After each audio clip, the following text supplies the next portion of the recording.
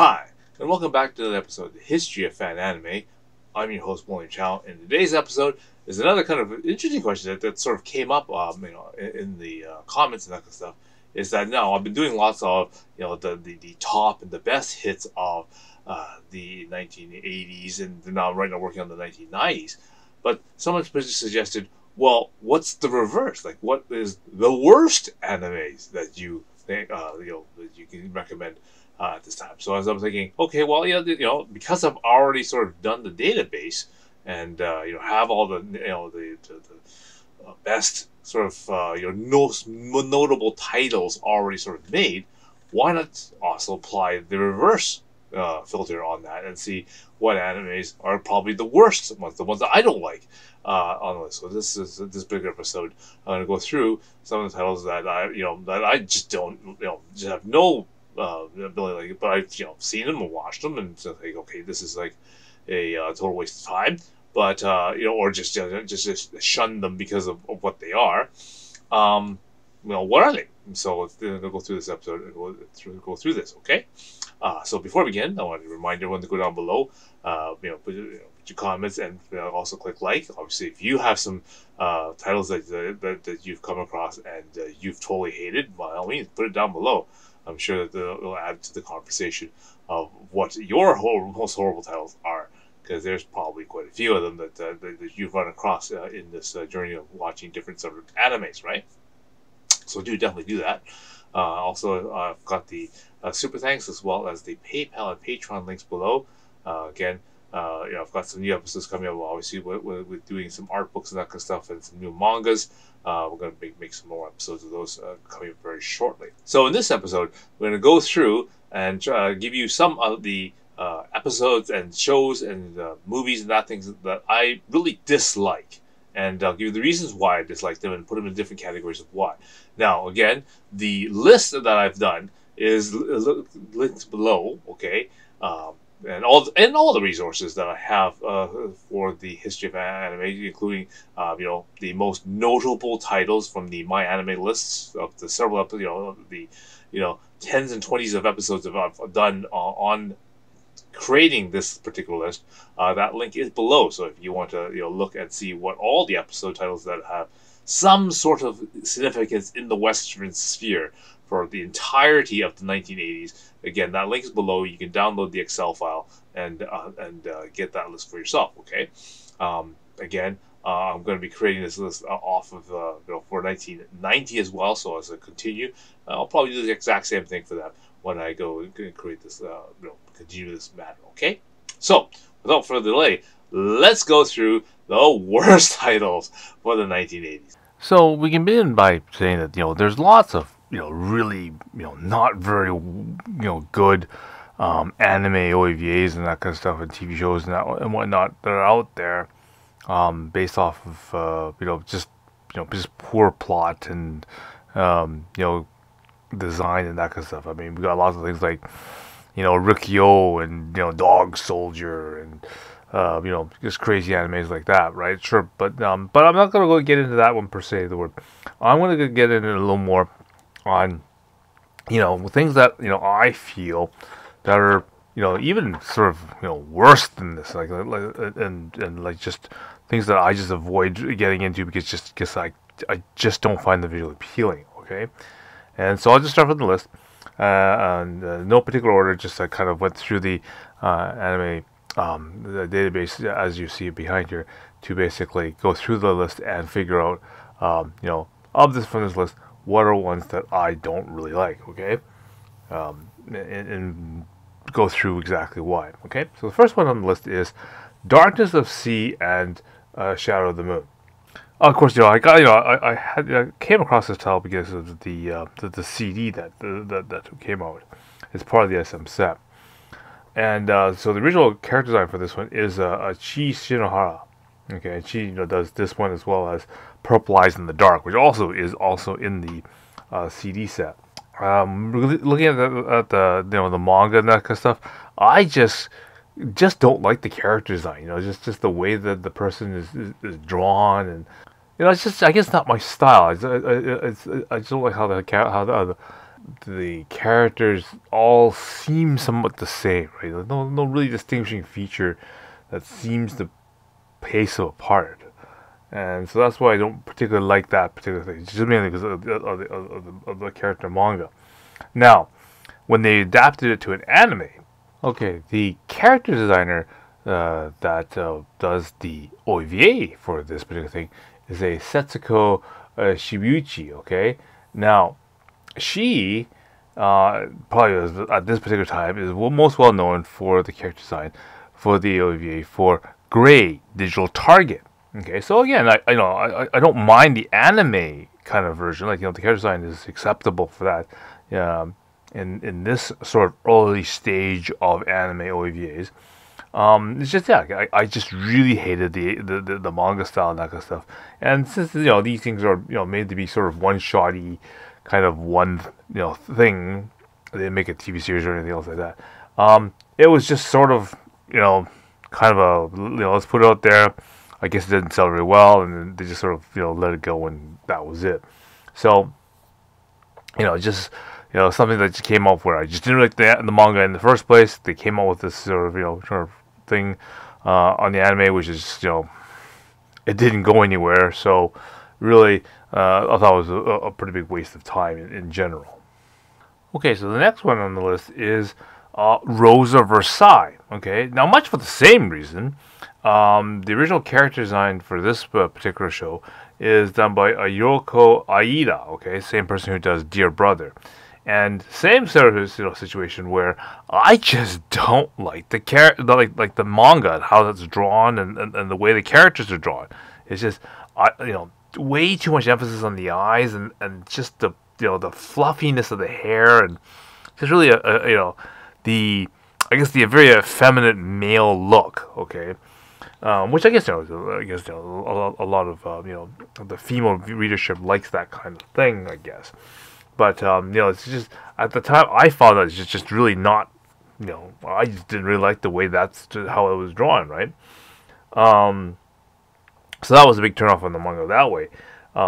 When they made the anime version, I was a little bit more interested. I still didn't like how the story in general. But at least the character design was a little more improved. The character design for the series was Michi Hayano, okay, and Shingo Araki. Okay, they worked on a lot of stuff together. But the character design for that is done on a lot of actually very popular animes at this particular time. Things like Amon Saga, the one that was the Final Fantasy guy, right? Babel 2, Dragon Fist, which I actually bought the Laserdisc skin fan sub that particular one.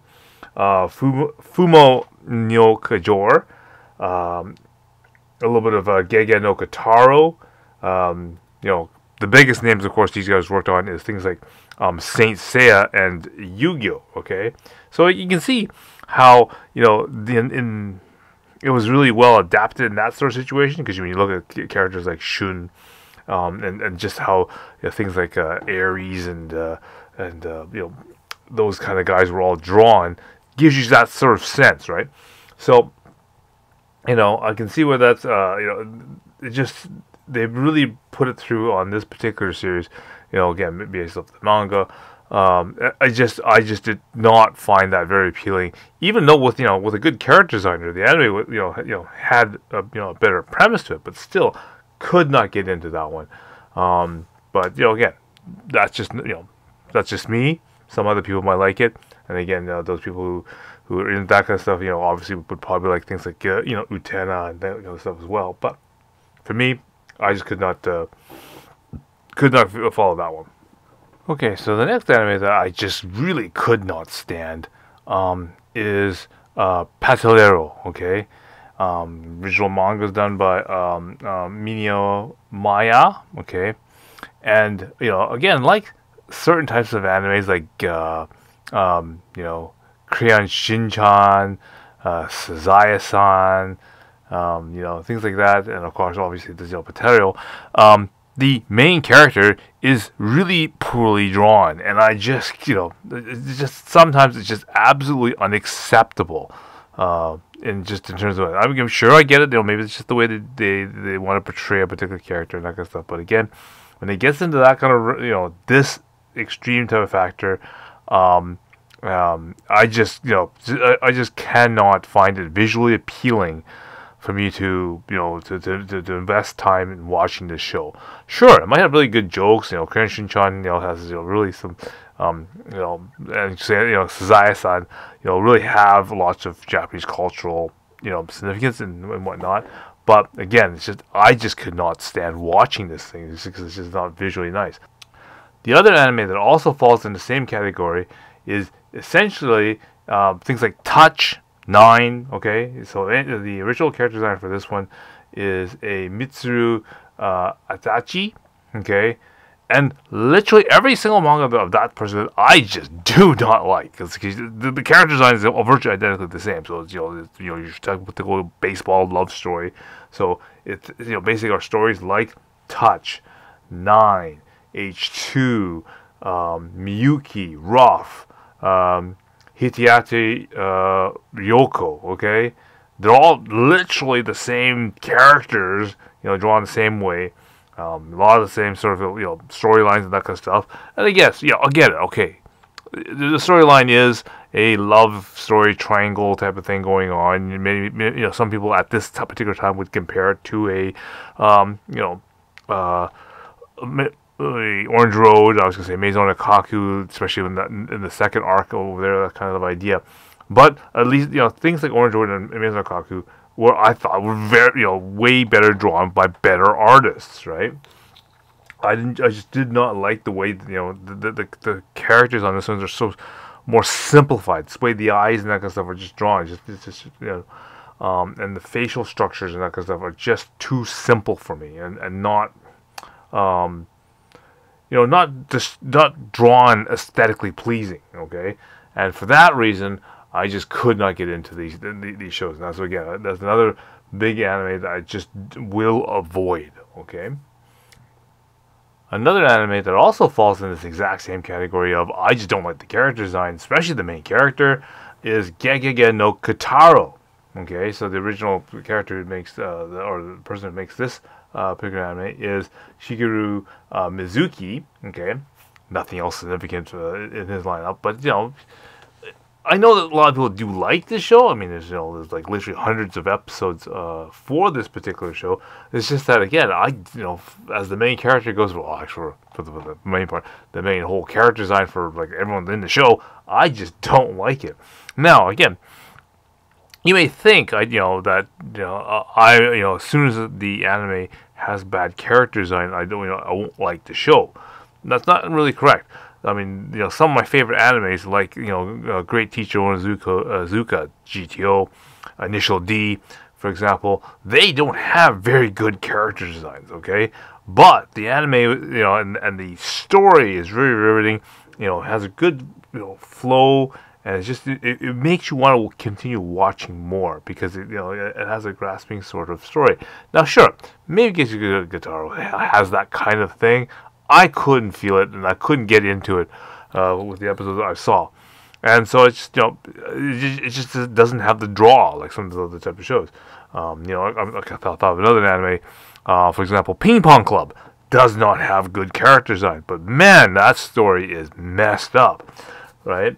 And definitely, that's that's sort of difference I find. So again, because of that, I just cannot get into this particular show either. Now, when they adapted this to the anime, the character designer for the anime is a Yoshinari Kanamori, okay? And, this person actually has some good credits to it. I mean, at this particular time, he does the character design for Wingman. He does Final Fantasy Legend of the Crystals, Rail Star. But, most importantly, he does the character design for Yawara.